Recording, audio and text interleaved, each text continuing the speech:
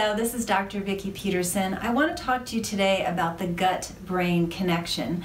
It can seem like they're far away from each other, and how are they connected? But indeed they are. If you've ever been under a lot of stress and your stomach was in a knot, or you had to run to the bathroom because of stress, you've witnessed the gut-brain connection. When I went to school, there were two misnomers about the brain. One was that the number of brain cells you had basically increased till the age of 20-ish, and then after that the big decline started. Fortunately, that was wrong.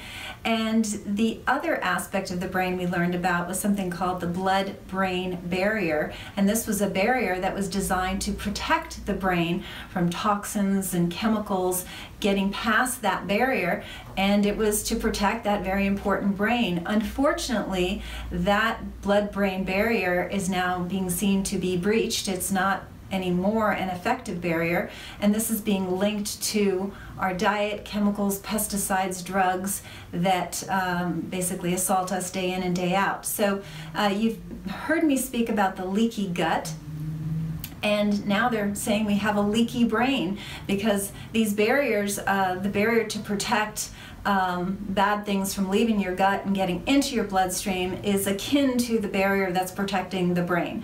So it's not surprising that the same problems causing the leaky gut are also causing a leaky brain.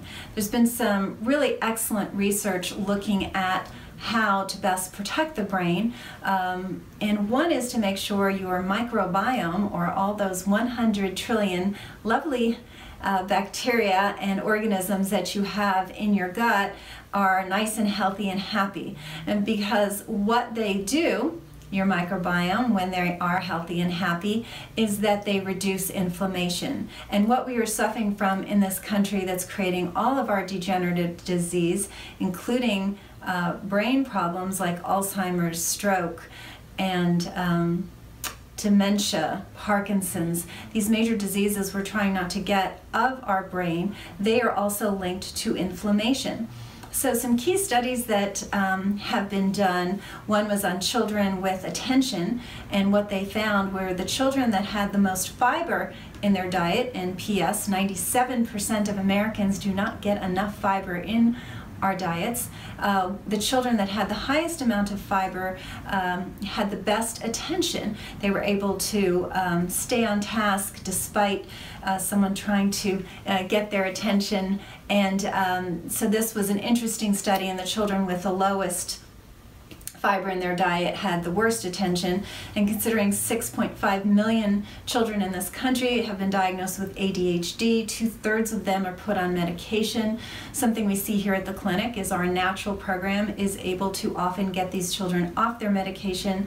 Their attention is back to normal, and they don't require medication. And one of the major things we do is change their diet and increase the health of their gut.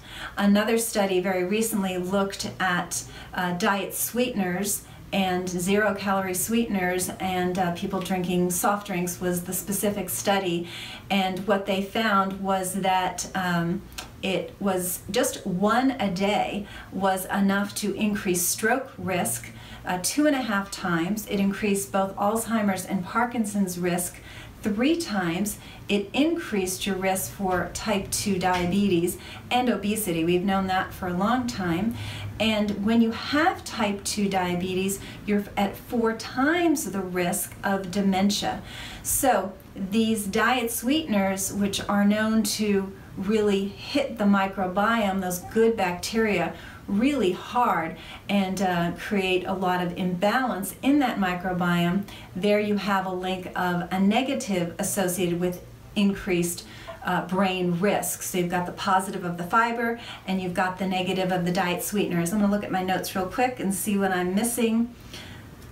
Nothing. Okay, that's what I wanted to tell you about today. I just completed a more intensive blog on this very topic, so you can visit our website, rootcausemedicalclinic.com, give that a look, and I go into specifically what I recommend beyond increasing fiber and staying away from diet sweeteners, what you can do to really increase your brain health.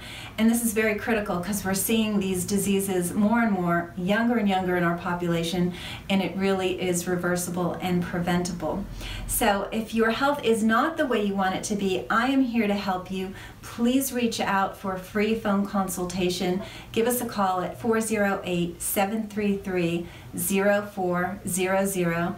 Here at Root Cause Medical Clinic, we reverse biological aging. Pretty exciting stuff.